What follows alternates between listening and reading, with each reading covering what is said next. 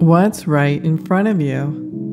Whatever is holding you back is always right in front of you.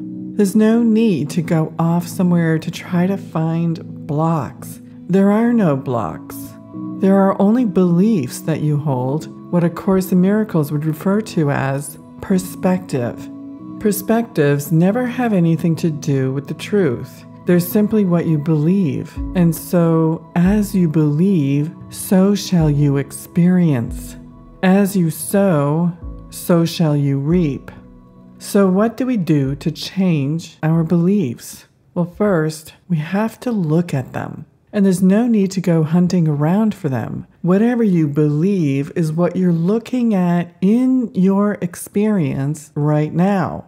Here's an example. I recently made several choices to get into more precise alignment with what I am here to do in service to a higher power. I know that whenever I commit to that and fully put all my focus and energy into it, life is truly a living joy all the way through.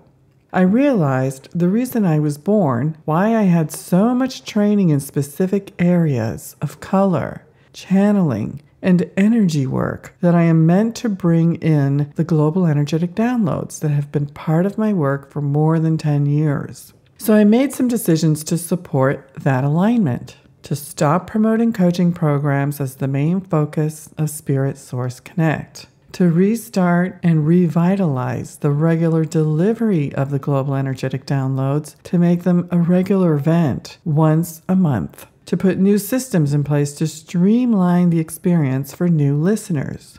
But here's what happened. Instead of feeling freer and lighter and more aligned, I found myself in a constant quagmire of technological tasks that were clearly unsatisfying.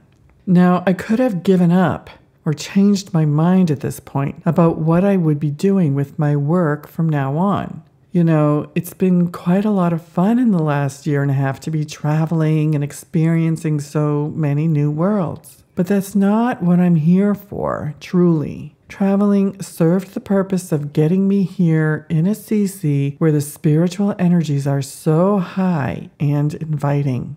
Now it's time to focus on my work so that I can fulfill the life purpose of delivering these new energies to humanity. I'm really clear on that. This means reaching more people and going bigger than what I have set up so far to serve individuals. But how can I when I'm stuck in constantly managing the technology that's necessary for growing more expansively? The problem isn't the technology. The problem is the belief system that I have been holding that I am the only one who has to do all of these things.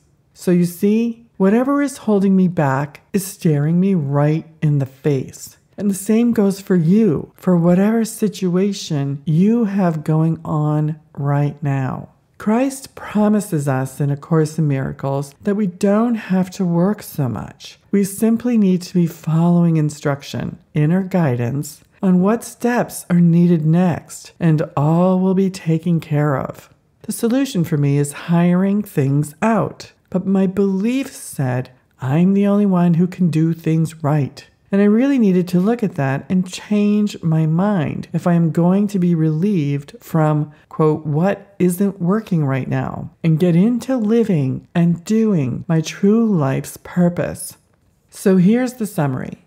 Where do you want to go, and what do you want to be, do, or have? Have you put effort into that alignment? What happened when you got there?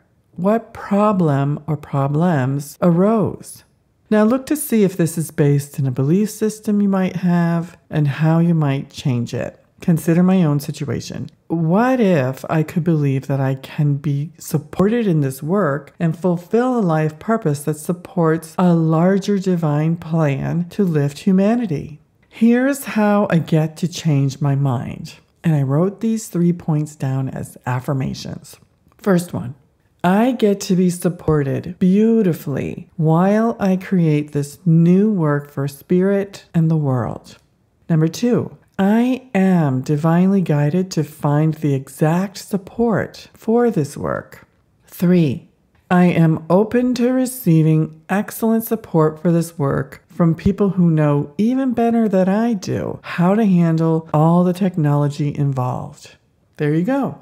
Those are my 3 affirmations for this week. Those sentences became my new affirmations. What happened next was truly remarkable. The next Global Energetic Download had the exact same energy, guidance, and transformational download that completely supported the shift needed to change my perspective even further. I hope you're receiving something from this post and can use it towards your own dreams, your own desires and yearnings. It's meant for that.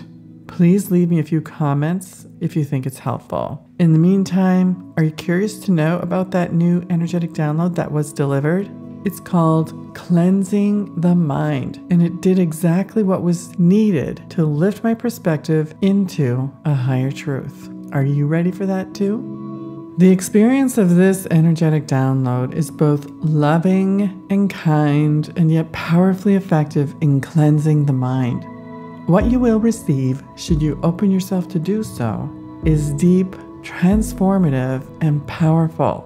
All of our resistances are held in the mind. When they are erased or removed, we can receive so much more beautifully, new ideas and solutions, and all of a sudden feel joy and rejuvenation. Also residing in the deep recesses of our mind is the emotional body. During the latter part of the download, our emotional body is cleansed as well, leaving us free from old anger and hurts. And more importantly, all resentments become erased. When the mind is cleared of these emotional weights, we become free to create, free to share our love more, and free to live in a state of joy.